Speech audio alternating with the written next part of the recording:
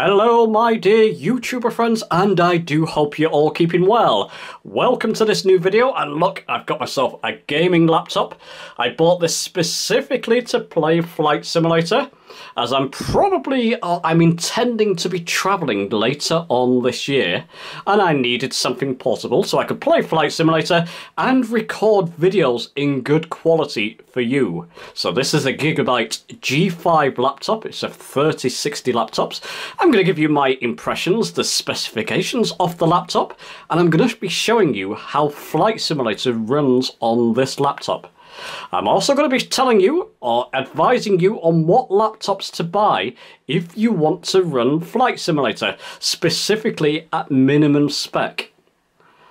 So let's not dilly-dally, let's get on with the video.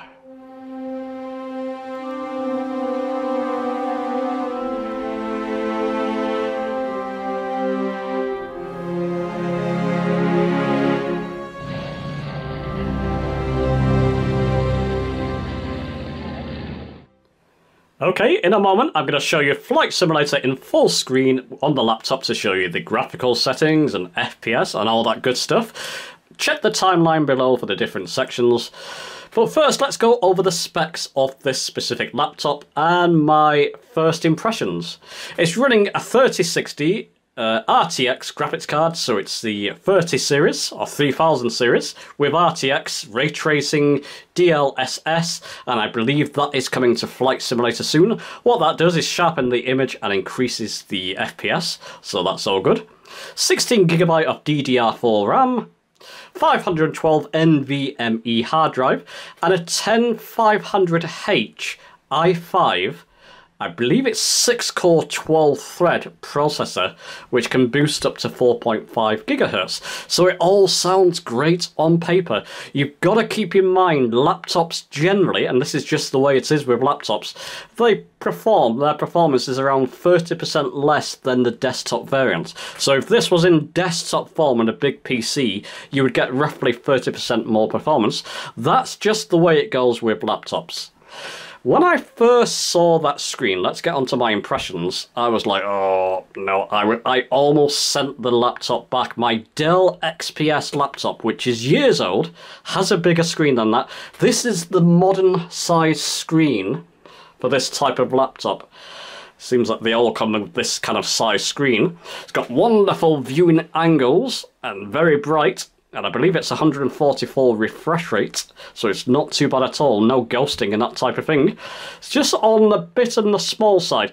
Thankfully, playing Flight Simulator, I have little trouble with it. It does come with 3 different displays out ports, so you can easily fit a monitor. Kind of defeats the purpose. I'm not going to do that straight away. I may try it at some point, but I want this to be portable. If you're after a truly portable system, if you don't mind the small screen size, like I said, Flight Simulator thankfully looks okay on it. It actually looks pretty great on it. Playing it from this distance is fine. It just wasn't a great first impression, but I've got used to it. Keyboard's backlit. You can change these colours. This is the default bluish colour. Change it to green, red, all different kinds of whatever colours you want.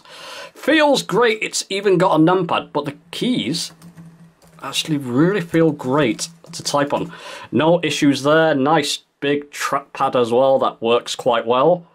One thing I do want to draw your attention to, this specific laptop out of the box comes with different power modes. You got quiet, entertainment and performance, and it's pretty much the way they're written there. Quiet, you don't hear the fan, limits the system performance and fan noise for quiet places.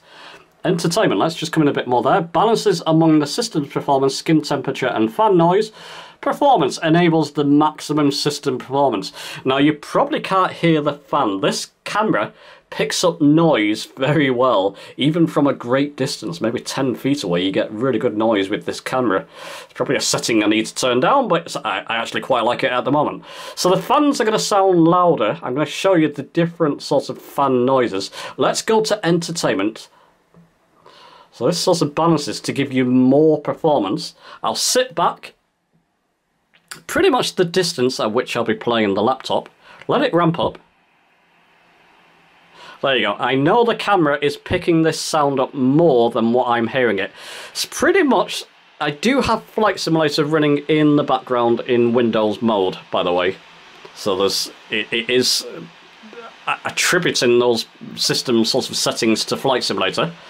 It's pretty much what a laptop would sound generally on the load. Maybe a little bit louder. But that's doable, especially with headphones. And I'm kind of used to that with my Dell XPS, to be honest.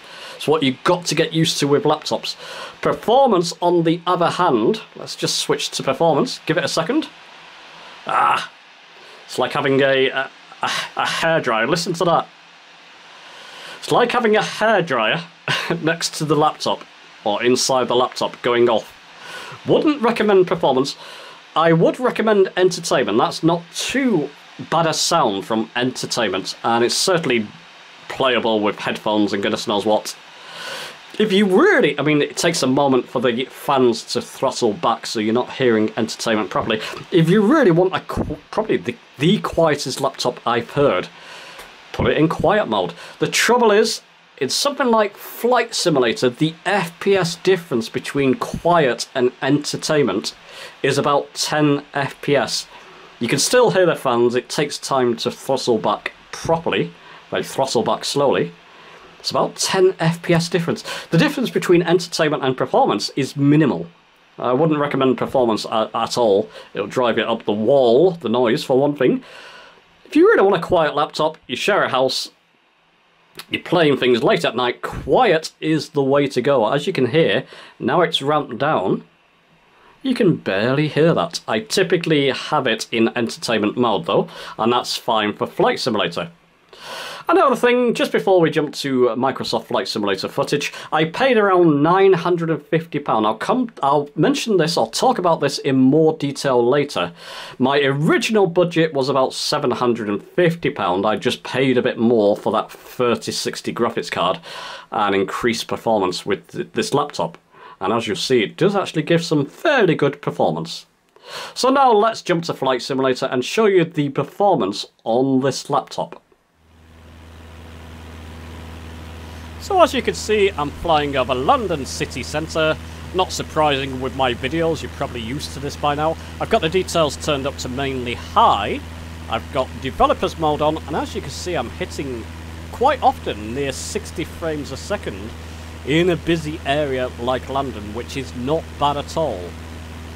Now I do have GeForce experience recording this, so add on a couple of frames if that wasn't recording. And I do have my laptop in entertainment mode. There you go, over 60 frames a second now. In entertainment mode, you have entertainment and the top will be performance. I'll show you those settings later, how it performs in different settings. But as you can see, yeah, no complaints with the frames per second there. I don't frame hunt in Flight Simulators. It's a lost cause with Microsoft Flight Simulator. The very best PC in the world, well, okay, the very best available PC in the world will struggle with ultra settings, everything ultra, to get 60 frames a second in 4K. There may be one or two PCs out there that may do that, but you'll be paying thousands upon thousands. Don't frame chase. I look to get about 40 to 50, and I'm well over 50 there, as you can see. Let's go straight into my general options. Temper your experience or your expectations with a 360 or 370 laptop. You're not going to get everything in ultra settings. I was wondering, I thought I would run things in high settings. It does run in high, but it goes down to 30 to 40 frames. I just altered a couple of things. So as you can see there, I've got a couple of things in medium, like terrain vector detail high and buildings high. Trees and grass, I don't mind them being in medium, to be honest.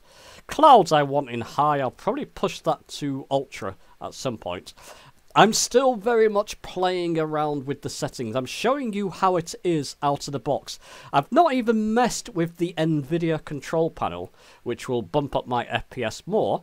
And when DLSS hits, that's going to bump up the FPS probably as well. Texture synthesis high, water waves high, various different settings, a couple of things on medium. I don't like things like, for example, motion blur. Not a fan of that in games generally. Glass cockpit I kept on low. Actually, if I push that to medium, it shouldn't make much of a difference there. Let's just see. So we'll go back. Yep, still over 50 frames in the cockpit. I'll be getting near to probably, well, yeah, 50, 60, as you can see there. This FPS counter, don't rely on this. This is just the Flight Sim developers mode. It's not the most accurate, but it gives you an idea. I am quite happy with that. I've got the London Orbits landmark pack installed as well, so that's pushing it a little bit too. I'm quite happy with those settings. It depends what you're after. If you're after 4K settings with a laptop, you may be disappointed. You may get that with the 3080 Ti laptop and max memory, max processor and goodness knows what, but you might as well go for the desktop version if that's what you're after. I was looking to get about 50 frames a second. I'm getting that on average, or over that. I've got scattered clouds on to give some clouds effect, just so, because that can affect the FPS as well. But as you can see, yeah, quite happy with that indeed. Let me just show you the difference between the performance modes. I've got it on entertainment. Let's stick it on performance. You probably hear some fan noise now. Okay, the fans are throttling up properly. Yeah, okay, it's bumping up the FPS a little bit, and it's not too noisy in the performance mode. It's noisier, and you won't be doing that late at night. Yeah, I'm getting more towards 60, going right into the centre of London there, so I could definitely bump up more settings there in performance mode. Let's just put it on quiet just to show you the difference. We'll have to wait for those fans to throttle back. So let me just get in my cockpit and get a bit lower. So the fans are throttling back, as you can see, even on quiet. Now wait for those fans to throttle back completely. Typically I was getting about 30 to 40 in quiet mode, which is not bad if you just want to do a quick flight late at night, or you know, you don't want to wake people up. It's doable. As you can see there, I'm still getting over 50, and that's in quiet mode. Now it's going down a little bit as it kicks in properly. Not bad at all. The one I have it on is entertainment. It's like the best medium, and it's where I'm roughly, well, I'm pretty much consistently reaching the 50 frames a second. Once the fans kick in, let the fans kick in. There you go. Over 50 frames a second.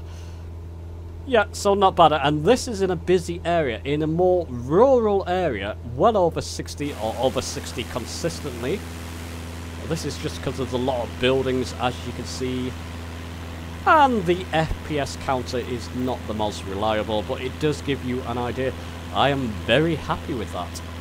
Okay, let me now go to my recommendation guide for buying specifically the minimum spec laptop to run Flight Simulator at acceptable settings. Okay, so now I come to the buying guide, my recommendations for buying a laptop to play Flight Simulator, and I'm going to concentrate more on the minimum or lower budget laptops. I mean, if you're going to buy a laptop to play Flight Simulator in ultra settings 4K, you're looking £3,000–4,000, well, within that price range, and you might as well go for the desktop variant, unless you really want to just have a laptop and you don't want a desktop PC, but I'm going to stay away from that because that's not the budget that I was looking for. My original budget was about £700–750. That's what I expected to pay for a minimum spec laptop that can run Flight Simulator in medium to high settings, similar to my desktop PC at about 40 frames. Laptops within that range currently, check the date of this video, they're either coming in with 8GB of RAM or 256GB hard drive, and neither, in my recommendation, is enough for playing Flight Sim. You really want at a minimum 16GB of RAM and a 512GB hard drive. With the hard drive, if you buy a 256GB laptop, then Windows is going to take some space up, the tools on the laptop's going to take some space up. You're going to struggle with updates and add-ons to actually load in or to play Flight Simulator properly. Now I'm going to link something on screen. Originally I was looking at the 1650 Ti, and as you can see there, just from what I'm linking, you get decent settings. I mean, decent depends what decent means to you, but enough settings to play Flight Simulator at medium to high settings. And 1650 Ti laptops, if you're lucky, you can get them for around 700, 750, maybe 800 with 16GB and 512GB hard drive space. At that point, I saw this and saw that it had a 3060, so ray tracing, DLSS, and goodness knows what, and I thought, look, I might as well go that extra mile and buy this for £950. My links are down below for my Amazon affiliate in the UK and US, so if you're going to buy this, please support me by buying it from there. I would completely recommend this. Don't go for a laptop that's lower than the 1650 Ti. Let me put this on screen as well. So the minimum spec, for me, what I'll be looking for to buy a laptop to play Flight Simulator at decent settings, medium to high, so it's kind of minimum spec you want to go for, would be a 1650 Ti graphics card, 16GB of RAM, either a Ryzen or Intel processor with at least 6 cores, the more cores the better, running at least 3 GHz and boosting up maybe up to 4 GHz or 3.8, and a 512GB NVMe hard drive, which a lot of these laptops come. If you're buying a gaming laptop, it's likely going to come with an NVMe. Just don't go lower, or you'll be paying more to upgrade the laptop and possibly voiding your warranty. So those are my absolute minimum recommendations for buying a laptop to play Flight Simulator. I wouldn't go much lower than that. You may get lucky. Don't buy a laptop with an integrated graphics card like the sort of Intel integrated graphics card or the Ryzen integrated graphics card. You want a dedicated graphics card, ideally with 6 GB of memory, but 4, you can probably get away with that. I would recommend getting, like I said, I would recommend going for something like this. And I've not finished playing with my settings yet, so I can likely bump them up. But listen, do let me know your thoughts, your own thoughts on this video. Give it a thumbs up if you've enjoyed it and it's been helpful to you. Subscribe for more, many more Flight Simulator videos on their way. And I'll see you soon.